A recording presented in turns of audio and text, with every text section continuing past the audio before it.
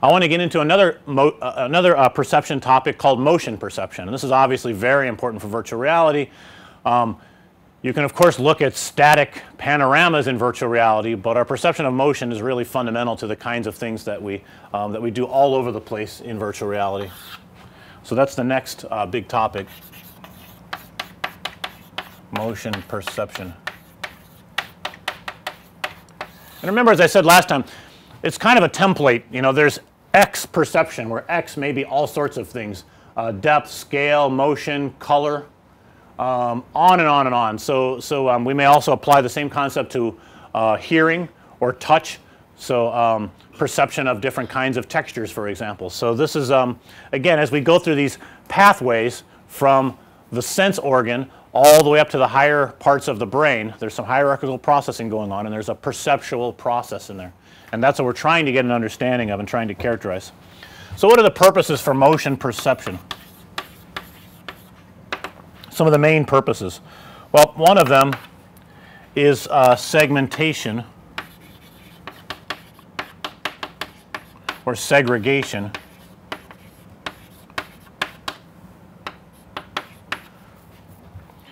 In other words, we might like to know, if we're looking at a scene in the jungle, let's say, we might like to know that there's an animal that's moving there, right? So the perception of that motion is very important, and you might imagine for evolutionary reasons it's very important, right, to know if there's something moving in the jungle, right, or in the forest that's about to, I don't know, potentially eat you, let's say, right?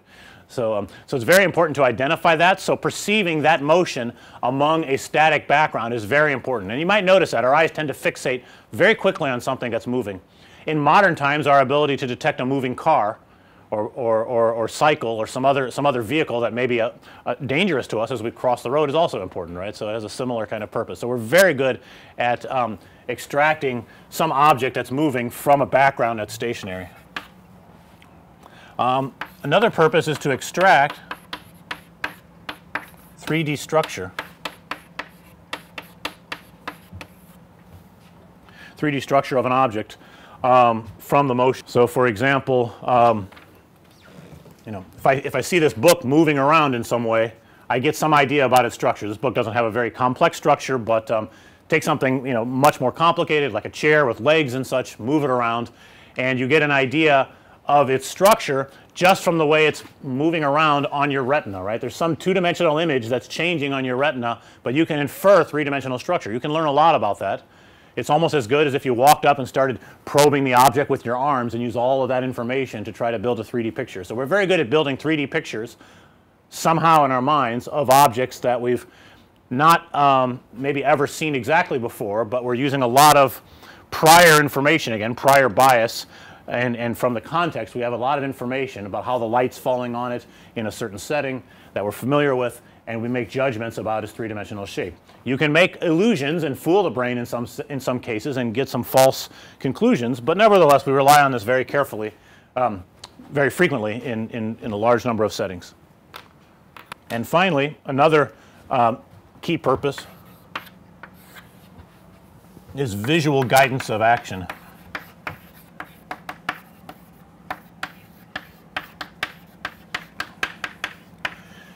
And this is exactly part of where I wrote on scale perception here, one of the important aspects, reaching out and grabbing something. So if we want to reach out and grab something, then we are using motion, and we're using motion perception. We're perceiving the motion of our hand as we reach and grab something, and that visual feedback helps us to accomplish the task. So visual guidance of our actions. So that's useful for manipulation, like grab a cup.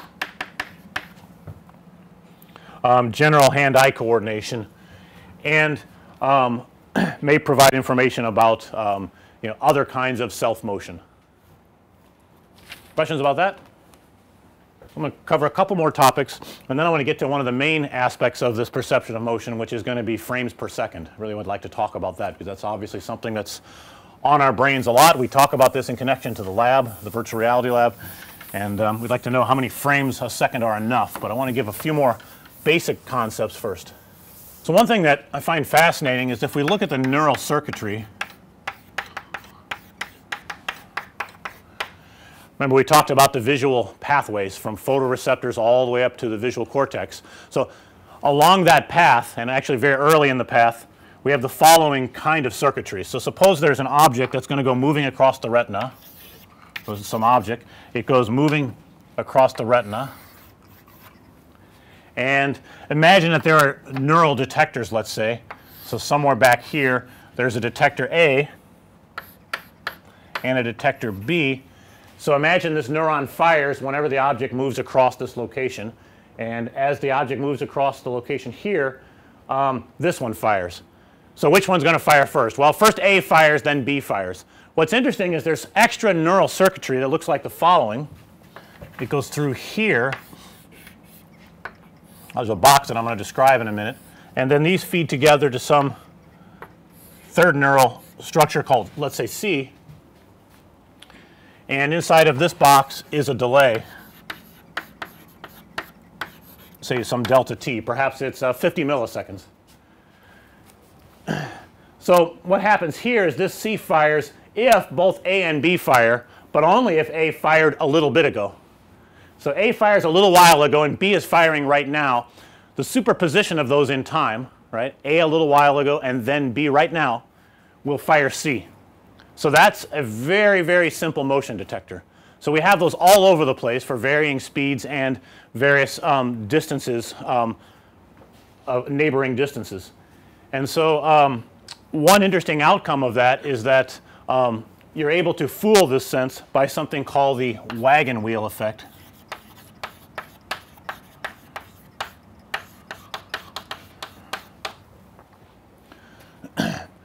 Which, if you've ever made some kind of pattern like the following, let's see, you put some stripes around the rim of a wheel and then you spin the wheel, it may start to look like it's rotating backwards even though it's going forward. So this is interfering with the basic operation of this neural circuitry. It's easy to fool it into thinking that it's going in the opposite direction because it's just based on very simple timings and the flashings of neighboring let's say the kind of, in some sense, the flashing or signal appearing in various spots along your retina and those photoreceptors responding. So, so you can very easily fool it into thinking reverse directions, unless there's a more coherent picture of moving from place to place to place to place along a very long sequence. So this is very interesting, I think.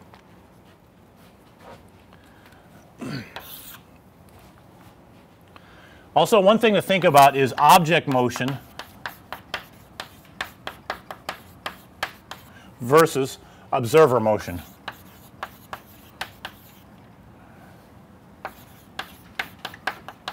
This is one of the key ingredients to avoiding simulator sickness if you're not careful. So if I just were to look at the images, if I could somehow make a recording of the images that hit your array of photoreceptors, right, and we imagine we're just going to play a video back now of what's hitting your photoreceptors, I might see some kind of motion occurring there, but how do I know if that motion is due to you moving or some object in the scene moving? Could be some combination of the two, but let's suppose it's one or the other. How would I distinguish between the two? If I were just watching the video, I don't think there's any way to fully distinguish that, right? Unless there's, well, okay, maybe you would start to guess from the context what's probably happening and use your powerful brains to make an inference. But if you just look at the raw data, there may not be enough there to really make the judgment. Let me give a simple example. Let's suppose we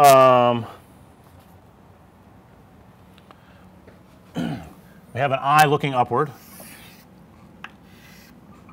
All right, so draw the cornea sticking out here. And I have an object that moves from right to left. So it's moving along like this. So if I draw out the retina of the eye, I guess when the object's over here on the right, then there's an image of it over here on this part of the retina. And then when it moves across, it ends up over on this part of the retina. Not drawing too careful of a diagram here, but I think you'll understand the principle. Getting really curvy here. So as the object moves from right to left, imagine the eye is held fixed and then the image goes from left to right. Make sense? right, so that's one possibility. This is the object moves.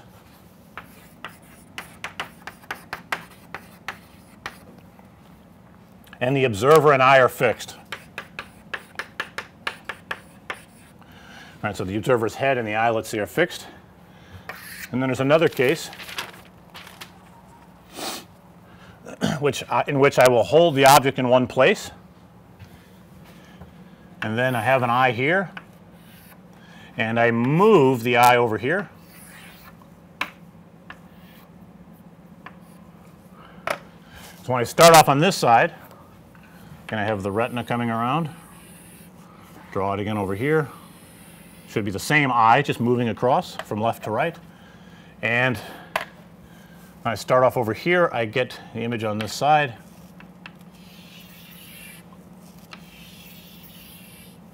And when I come over to this side, I get the image on the other side.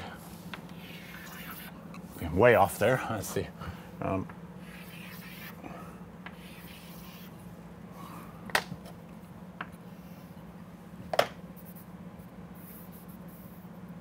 All right. So in this case, the eye moves and the object's fixed.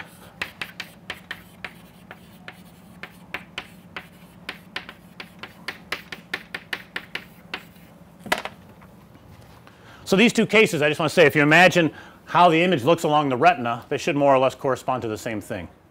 Now, one thing I've done here, I should admit, is this is a bit fictitious of a scenario because it's actually very hard to do this in practice. So if I want to try to look at an object, let's say, that's moving across my field of view, it's very hard to prevent your eyes from tracking it and doing smooth pursuit. It's very hard for you to disable your vestibulo-ocular reflex if you're moving around while you're fixated on something. So in fact, if I go back and forth like this, I'm looking at the camera right now, it's very hard for me to keep from continuing to look at the camera. It's like I have to put my fingers on the sides of my eyes like this, and then I can keep it from rotating. That's about the only thing I can do. Don't try that at home, I guess. Maybe that's hazardous to your health. So it's very hard to stop these reflexes. So given that that's the case, given that your eyes are going to be rotating anyway, that's going to make these two cases even look very similar to the case of no movement at all, right? Because your eye's rotating to keep a stable image on the retina. So I just want to point out all these cases, like even if your eyes are not rotating, these two are somewhat indistinguishable. However, when your eyes do rotate, in one case, if you're doing this, this will invoke the vestibulo-ocular reflex because you're moving your head back and forth.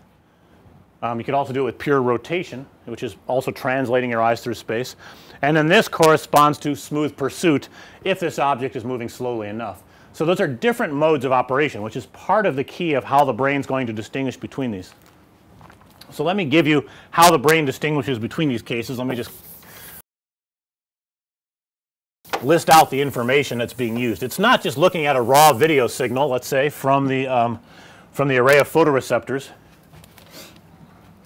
It's got more sources of information coming together. So the brain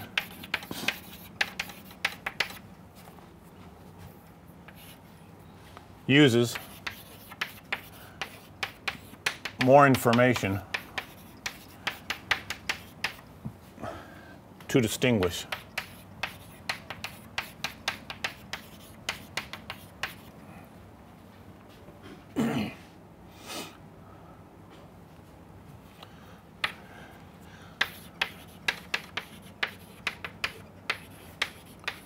We talked last time during saccade motions, there's saccadic masking or suppression, which when this happens,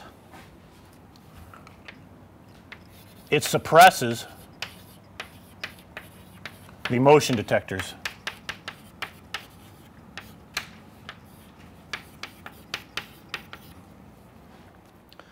So while we're performing saccades, it's that the motion detectors that I just erased one of them, right? That when I did the A, B, and C neural circuit, those outputs are suppressed.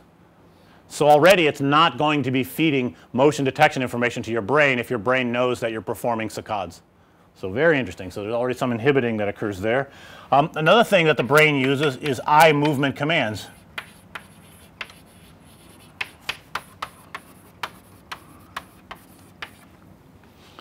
So that's very interesting. Somewhere there's a command issued to, let's say commands issued to contract or expand the muscles that move your eyes and rotate them, right. So if that's the case, it's a matter of sending those signals to the right place where perception is being performed, where the motion perception is being performed, and using that information. This is sometimes called by neuroscientists efference copies. Right, the motion commands or motor commands. It's very powerful information, right? The same thing happens in engineering. If I give a command to a robot that says move forward and then I observe what the robot's doing, you can make a lot better inference if you have access to the command. Oh, I know that the robot was commanded to go forward, right? If you program the robot yourself, you have that information. If you did not program the robot and you don't know what's inside of it, then you do not have that information, right? So this is extra information that's inside the brain throughout our neural system, let's say, and it can be used here. And then finally, one more piece of information is large scale motion.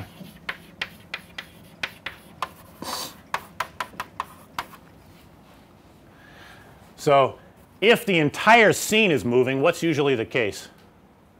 Is it usually the case that everything around us is moving simultaneously, or is it usually the case that in that event it usually means that we're moving, right? So if I all of a sudden notice a huge change, I go like this, right? It's very unlikely that all of you are rotating in some kind of role, right? So that's prior information. If there's enormous large scale motion across the retina, probably you're the one that's moving.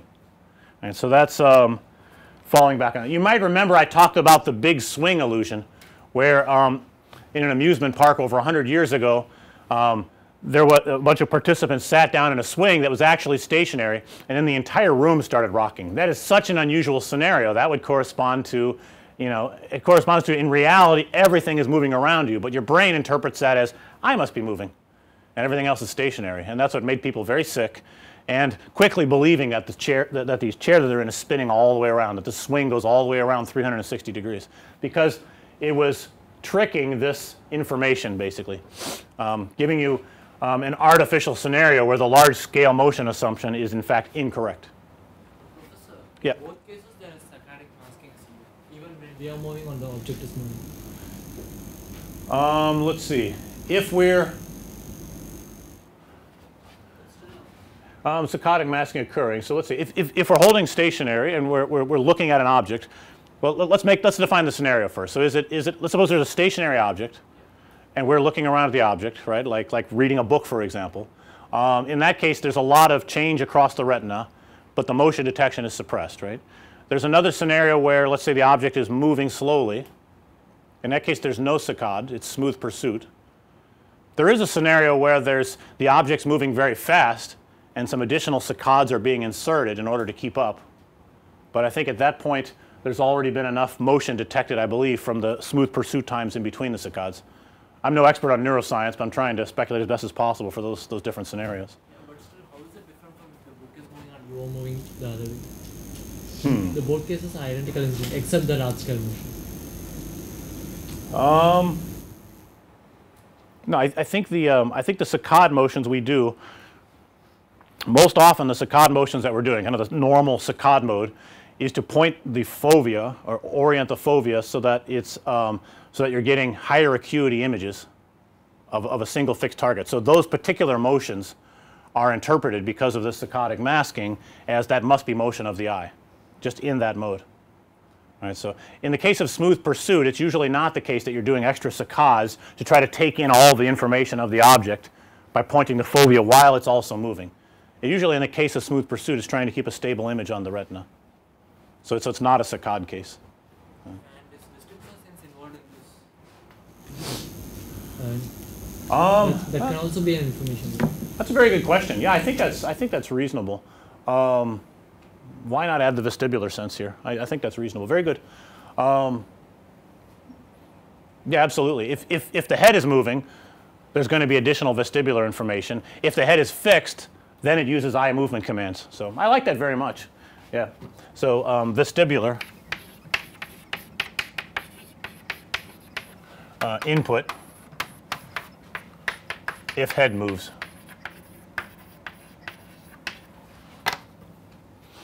Or I guess your entire body could be moving without your head moving. If you're on some kind of moving cart, let's say, in a car, for example, then the head itself, it's still technically moving with respect to the world frame, but may not move with respect to your collarbone, for example. So, all right, very good.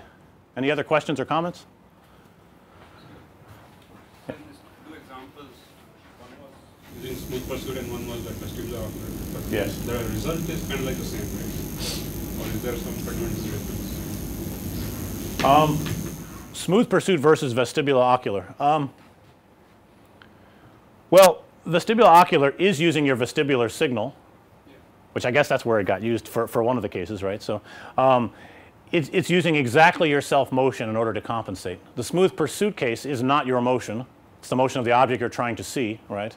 And so it's based purely on expectation of the motion of the object and trying to keep that stable across your retina, right? Both are trying to do some kind of, let's say, stable image on your retina, right? These are fundamental differences in whether or not the vestibular signal is getting used and evoked because of the motion, or you're just trying to track a moving target. And that's where the differences are. I'm just trying to say that kind of geometrically, in terms of just raw images, these look identical, but there's so much more information being obtained by the brain that it can distinguish these two cases. Yeah, it seems like without that extra information, they're pretty much identical. That's what I want you to think, yes. That's right. Like, wow, it doesn't have, you know, if just from images. So if we were to think like engineers and we just turn on a video signal and look at it and go, how does the brain know? Right? So I'm saying, yes, the brain knows. There's a lot more information here. So. All right, very good. And these are very good comments, very good ways to think about things. There's one more piece of information that's very naturally extracted from the images that change across your retina, and this is called optical flow. And this ends up being very important, and it's one of the most important aspects in relation to motion sickness, or simulator sickness, I should say, not necessarily motion sickness, because the VR participant is not necessarily the one moving. All right. Usually we say motion sickness for something you might get from moving in a vehicle, let's say moving in a car while being a passenger especially, that's motion sickness. Simulator sickness would refer to what you get from a virtual reality experience, for example, where you may perceive your own motion but you're actually not moving. So those two are kind of inverses, motion sickness versus simulator sickness. So optical flow.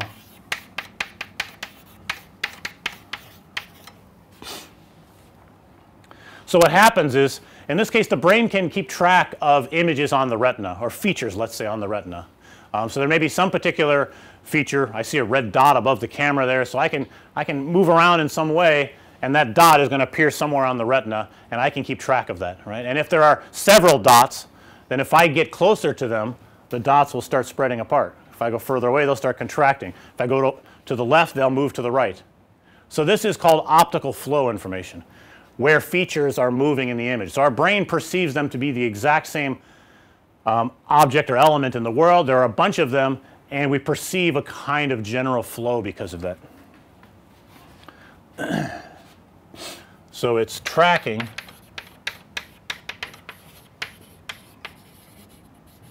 movement of features on the retina.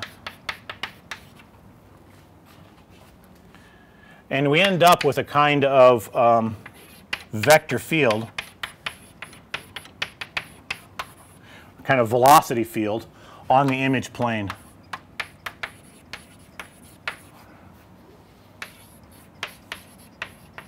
Or roughly the image sphere if you think about the way the retina is shaped. It's fine. So if we think about various self motions, as I just illustrated, if I'm going forward, then the flows tend to be outward from the center.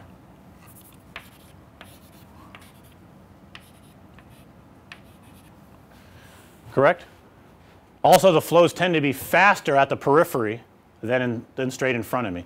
So not only are there directions in the optical flow, but there's also a magnitude. Right? So these are full-fledged velocities in the image plane or image sphere, if you like to view it that way.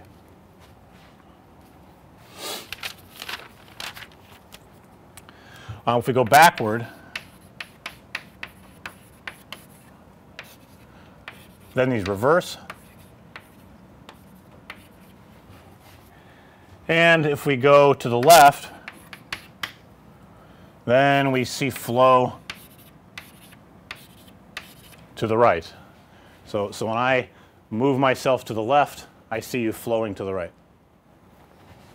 Also, if I turn myself counterclockwise, I also see flowing to the right. So I see also counterclockwise. Of course, I'll get flow in the opposite direction by going right or clockwise rotation. Our ability to perceive optical flow turns out to be strongest as I look forward right about here. I think somewhere around 20 to 30 degrees off. This is the place where you have a very high density of rods, if you remember when we looked at photoreceptor density. And generally it's very strong in the periphery. Right, so that means that if there's some kind of motion in the periphery, we respond very quickly to that, turn our heads. Could be a predator, right? Maybe some evolutionary reasons for that. So just generally speaking, it's stronger in the periphery. I believe it peaks around 30 degrees or so.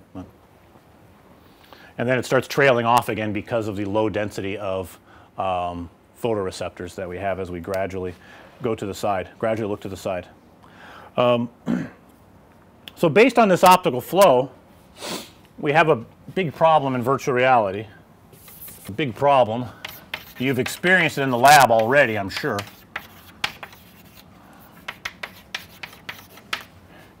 Which is the illusion of self-motion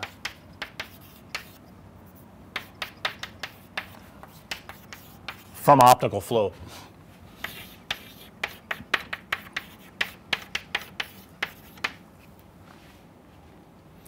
This is called vection.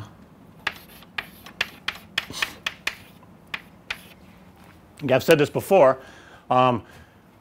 If you're sitting stationary in a train and the train next to you starts moving, you're looking out the window, maybe you're not even paying a lot of attention, in fact. It's your peripheral vision that notices that there's some motion to the side. You get a feeling like you're going backwards all of a sudden, right? So it's the illusion of self-motion. When you grab onto a controller or you hit the right keys on the keyboard and you move your avatar around in virtual reality, you perceive an optical flow that gives you the illusion of self-motion. Every time you do that, that is a mismatch between your vestibular signals, which can measure the true acceleration, and your eyes, which are trying to also measure the acceleration. And your eyes are being fooled, but your vestibular organ is not. That mismatch causes a significant amount of nausea in people. And in fact, it's very easy to make horribly nauseating experiences. I believe one of the worst things you can do is to make it appear that you're virtually rotating and then put some kind of sinusoidal oscillation into it at about a couple of hertz. And people will get sick very fast like that. You want to have a fun project to do in the lab. Try to make the most sickening experience you can. It should be some kind of rotational thing. Experiment with different rates and you know, compete with your friends for the prize of the most sickening experience. So that's the problem, is that the vision system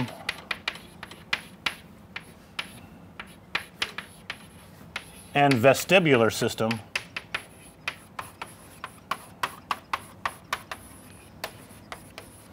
are in conflict. Again, I talked about decision theory. Your brain is trying to fuse information from multiple sources. Normally in the real world there's a consistent picture. Now there's a big inconsistency. So being nauseated is not necessarily a surprising response to that, right? Because maybe another thing consistent with that is you've been poisoned, right? So it's good to eject, right? Who knows? So it's hard to know exactly what all the mechanisms are and why this is happening, but it may be that you get sickness because the body believes that something bad has been ingested, right? And so why else would there be such a strange conflict? It would not be able to take into account modern engineering as one of the plausible hypotheses unless you experience enough of this, and then eventually you may be able to train yourself to overcome this mismatch. That may be a lot of work to overcome. Some people may learn it easily, some may not. Could depend heavily on age, gender, many other kinds of factors. I should give one simple example of this. We did some experiments. I think it's worth considering just to try to alleviate these kinds of problems. This has more to do with user interface design or avatar control or movement, things like that. But I just want to give you a very simple example of this problem and how it tends to behave. So, so a very simple example is suppose you want to ramp up your avatar or character motion. In other words, suppose you believe you're in a virtual world, right, in this beautiful world. You'd like to move forward. You grab onto a controller and you want to just start walking forward. I want to ask you which of the following two are best to do. So you'd like to get up to some fixed walking speed, and so this is your speed here. This is time. And so one scenario is you'd like to get up to this speed, let's say. So one scenario is you just gradually ramp up and then get to your speed that you'd like to be at. And then the other choice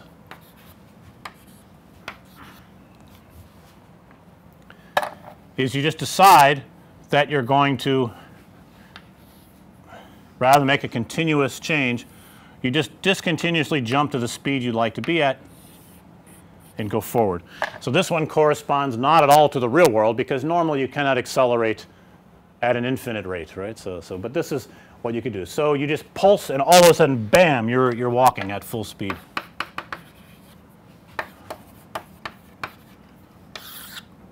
Which one of these is a more comfortable experience for virtual reality? Let's call this scenario A, scenario B. Who thinks scenario A would be more comfortable, right? So this corresponds very closely to the real world. You gradually ramp up your speed. Is this more comfortable? Scenario B, is this more comfortable? Okay, I've seen, I think, 0 hands being raised, but some little head nods here and there. So here's what happens. Was that B? I'm hearing more B's now, right? Right. I mean, you know, professors are always trying to trick you, right? So it cannot be the, you know, this looks like the obvious kind of comfortable sort of answer. Just make it maybe like it would be in the real world. I start off and I just gradually get up to a speed and then I'm comfortably going along. Well, what happens here in the first case is there's an interval of time between these lines here. During this interval of time, there's a mismatch. Right? There's a vestibular mismatch. So your brain has the opportunity to latch onto a mismatch over some period of time. And it builds a lot of confidence, right? You imagine the brain is going, oh yes, I'm certain there's a mismatch. It's been going on for a second or two, right? Whereas in this case, there's a mismatch only at some tiny fraction of a second, right? So just if you want to look at the limiting mathematical case, then maybe it's only a single 0 length interval impulse, right? Bam, there's some mismatch. This, the brain may rule as an outlier. It may say, okay, there's always outliers in the data, a kind of hiccup, it's gone. So this seems to be perceived as an outlier. Like, what was that? Some big flash, some huge mismatch, probably junk, discarded. This one, the brain's very certain. And the brain is right, you know. There is some very consistent mismatch happening here. So, so this ends up being very uncomfortable, A. B ends up being the one that's more comfortable. This is one of the reasons why you'll see this as well in some of the apps where if you're rotating your character, you may notice that some of them, when you press the button, it rotates a fixed number of degrees each time rather than smoothly rotating. Smoothly rotating is very nauseating, but jumping discretely is not as bad. But if you jump discretely 90 degrees each time, then you're not even sure which way you're facing anymore. So you have difficulty of being disoriented. You're not really sure where you're facing anymore. It'd be great to just point and click where you'd like to go and just be there. If we could do that in the real world, it wouldn't be so bad either, right? So that's fine. But you also start to get confused about your where you are in space. So that's a trade-off you have to deal with. So we want to minimize this kind of discomfort due to this vestibular mismatch with your visual cues. But at the same time, we also want to make sure that that your spatial reasoning and awareness remains intact. That's a challenge we face. If you can make progress on that for your class project, I would be delighted. You know, so it's a great challenge. All right, questions about that? Is there an upper limit to the constant velocity at which Vection does not appear? You mean maybe a lower limit, like if the mismatch is sort of small enough? There's another limit, which could be that maybe I make this slope so low that and it's so gradual that it may be comfortable, right? So that limit could exist. I'm asking about the limit to the speed itself. Yeah. The So, upper limit to the speed. so if I raise this up higher, Yeah. Will it cause? I think it will tend to be worse. But, there are interesting questions about going up to speeds that are familiar to us, right? Like we may be, if we believe we're in a car, we may be accustomed to going up to some speed and then remaining at that. And if we see stimulus that's like a bunch of roads around, that may be comfortable. If we are in a building and we go up to some speed that's quite outrageous, faster than we could run in the building, that may be uncomfortable. But maybe it doesn't correspond to anything that we've ever seen before, so maybe it's in fact not uncomfortable. I don't know, you know, there's a lot of things going on here. There are a lot of prior cues. Our brain is basing its conclusions, this kind of unhappiness that comes up because of the mismatch, on a lot of prior information. So that's why, you know, I wonder about when I showed you the Birdly demonstration of the flying. You go flying over virtual San Francisco, for example. That does not correspond to an experience that we've ever had before in the real world. There's also a motion platform that's helping your vestibular cues, but there's a lot of vection going on here, I think, nevertheless. But that's not the same as this scenario like here, where you're just doing ordinary everyday walking, which your brain is quite familiar with, and there's a very obvious mismatch. So we may be helping it to be worse by doing things at exactly the same kinds of speeds that we're normally comfortable with. So it's providing everything in perfect alignment except this one mismatch, and the brain may have an easy time. If a lot of things are mixed up, maybe it won't, you know, maybe it will not be as sickening. I really don't know. I'd have to do the experiments on a case-by-case basis.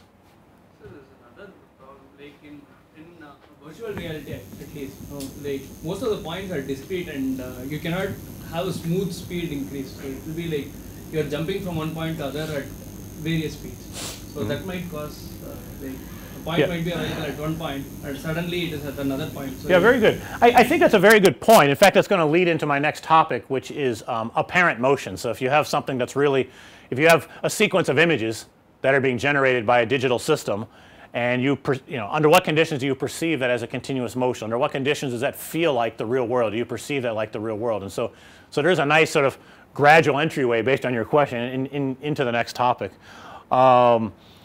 You know, fundamentally, I don't really make too much of a distinction between continuous versus discrete. If the discretization intervals are so small that it very closely approximates continuous, way below any sensible levels that could be detected by the body, then the two are essentially the same. The universe itself, is it discrete or continuous? Well, I think it's more discrete actually than continuous when you look at it carefully, when you move beyond Newtonian mechanics and into quantum mechanics and things. So the discrete versus continuous itself isn't a extremely important distinction in this context, but when it is discrete, what exactly are the rates and are those perceptible? And that ends up being very interesting.